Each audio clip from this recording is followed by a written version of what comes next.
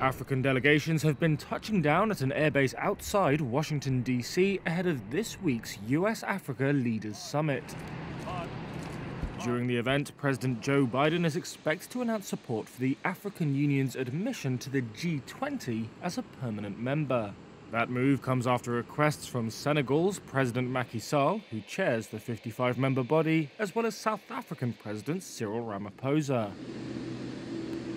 The Biden administration has been criticized by some as inattentive to Africa. That's a common complaint about US foreign policy, but one that rings louder as China deepens its political and economic involvement on the continent. African countries have received huge sums from Beijing over the past decade, lending that the US characterizes as predatory.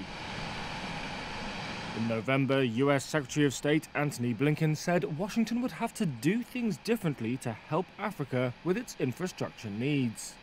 It was time, he said, to stop treating the continent as a subject of geopolitics, rather than a major player on its own.